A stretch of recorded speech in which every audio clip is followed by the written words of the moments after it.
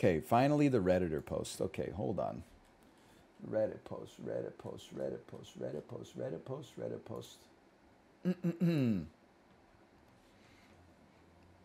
TIFU. My girlfriend of 2 years told me the music I play during sex is weird and a major turnoff.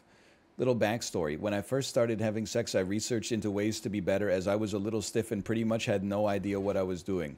I read online you can play music and match the rhythm in order to put on a better performance. Okay, sanest Redditor just dropped. I searched love-making songs and slowly created a playlist where I was comfortable matching the rhythm. Okay, hold on. Just wait till you hear the song. Okay. Look, I don't believe that it's real. That doesn't mean it's not funny, though. I'm way too high in the damn air. You know what? When we're this high, we lay in Broken Square. Yeah, I've already heard the song, but I didn't know that, like... I mean, when I heard it, I guess, barring the context, I was just like, whoa, what's this song? There's a few songs on my playlist. However, there's one song in particular which happens to be my favorite that my girlfriend hates and says turns her off in a major way. I don't understand why it's taken her 2 years to tell me she hates the song. It's a good lovemaking song with a good rhythm. I feel the way I fricked up is I could have asked her previously if she likes the playlist or any songs that she'd like to add or change. But to leave it for 2 years thinking our sex life is great, but in her eyes has been ruined by my music, has the whole situation feeling awkward, and I'm a little bit annoyed. Okay, sorry. The song itself?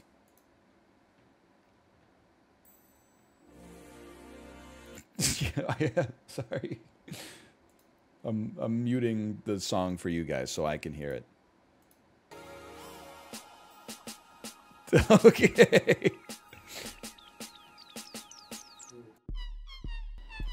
I can understand.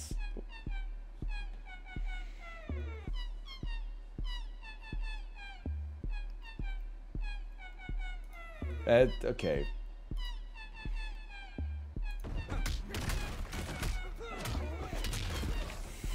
I don't know what to say. It just gets worse. I mean, I'm very impressed with the man's ability to maintain a consistent rhythm through that. We've run the casino. We're good to go.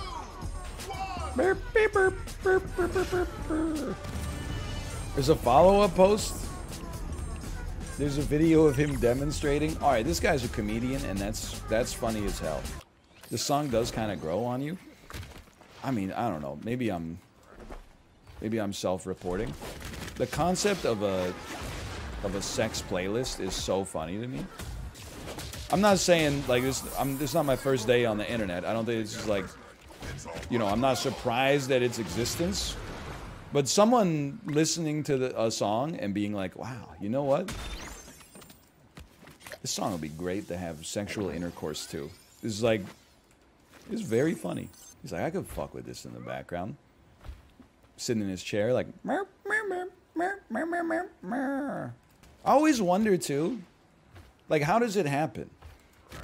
Do you put the playlist on, and then when your partner walks in, they know, like, oh, it's on, so it's on?